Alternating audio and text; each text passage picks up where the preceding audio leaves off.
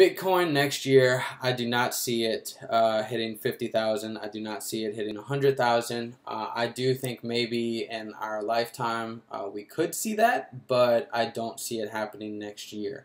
And if the bank does have anything to do with it, they aren't stupid and they are always ahead of the game.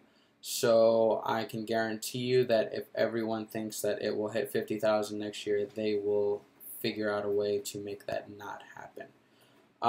So I know that sounds a little crazy. Everyone else is out there talking about that the banks aren't involved in crypto and everything like that, but I'm here to tell you that I've looked at price action for a while now. I've seen evidence of this several times in other markets, and it's showing the same resemblance that this could potentially happen.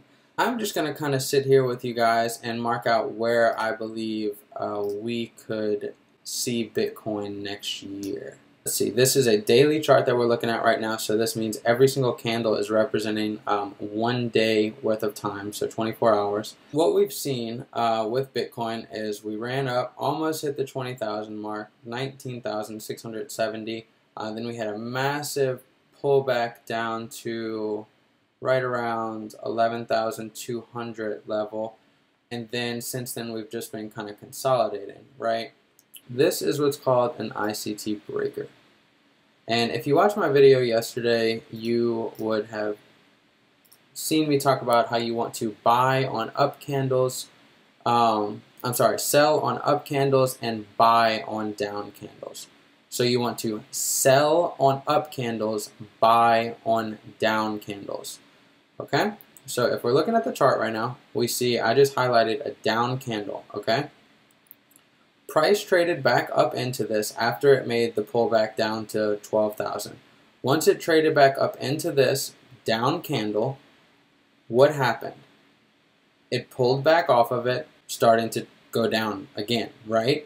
So what would we expect next? Well, this would be the first level that we would expect price to want to go to. 12,474, okay? So we can expect that as a first objective for our Bitcoin projections, okay?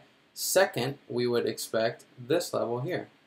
And then you're probably like, Jeffrey, why are you picking these levels? Like, what makes these levels, viable? And if you go through the material that the Inner Circle Trader puts out, he calls himself ICT. So when I refer to him, I'm going to say ICT.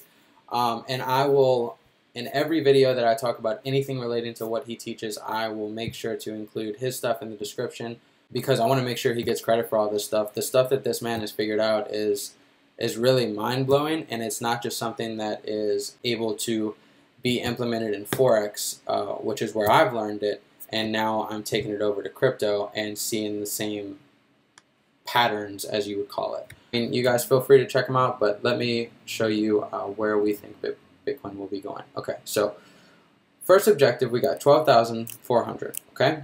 Then we're going to see 11,200. These are the objectives that I'm looking for. After that, I would expect here, so 8,900, right? So about 9,000. So these are the next three objectives I'm looking for Bitcoin in 2018. How everyone else thinks that it will be going up, I do not see that right now.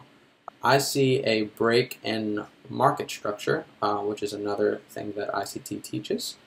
Right here, let me delete this other box.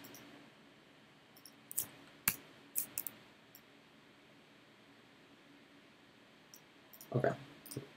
Right here, these candles, these two down candles that we're looking at right here, they were supporting price, right? So what that means is price came up, it supported it and started to rally higher, and then it made a high, and then what happened? It broke down and broke below here, right? So that pullback broke below here. So what this signifies to me is that price wants to go lower, right? So I know everyone thinks that the banks aren't involved, but to me, this is signifying that the banks are involved. My mentor will tell you the same thing. The video that I'll link in the description, he's explaining it. But what we're looking at right here is, okay, a break in market structure. So they came down, signifying, hey, I think, or This is signifying to me that I think that they may go lower, right? So, and I'm not saying it's going to crash and go to zero. We have to see what the chart gives us, and then we make our predictions from there, right? Like, I'm saying like, okay, I think this may happen, and that's only because I'm building a storyline for my trade. So I've seen this break in market structure. I'm seeing this hold as resistance. Like, to me, this is the things that I'm seeing in the chart. For everyone, it may be a little bit different, but I'm seeing lower prices. If we can get above right here, which is 16,000, really if we get above 17,000, 16,500, 17,000, if we get above that, I think that we will be going to pass up 20,000 and make a new high. That's just my personal opinion. So as of right now, like I said, I am looking for the lower prices. So first objective for me will be 12,000, 11,000, and 8,000. And also, to put this on the record, I am not invested in Bitcoin whatsoever. I don't have any money in Bitcoin at all. I may purchase Bitcoin in the future, but for me, I'm waiting for a cheaper price, right? I want a discounted price. I don't want to buy a full Bitcoin at $15,000 a coin. And that's just me personally. If you want to, and you see something different in the chart, by all means, you should definitely do that. Yeah, so that's it, guys. I hope this was helpful. Please leave a comment down below letting me know what you think. I know I'll probably get a little bit of hate on this video because I'm saying that the banks may be involved in Bitcoin, but yeah, I don't know. Give me your thoughts. This is from my experience. This is what I see in the chart.